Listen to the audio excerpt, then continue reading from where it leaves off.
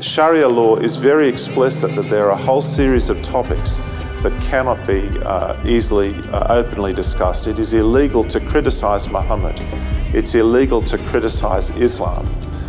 It's illegal to say anything that might denigrate or undermine people's confidence in Islam. In Islamic law, Muslims are not allowed to insult Muhammad or speak critically about Islam. That's considered to be apostasy.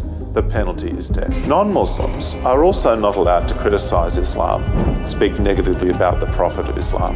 That's considered to be a breach of their pact of surrender, so they lose the protection.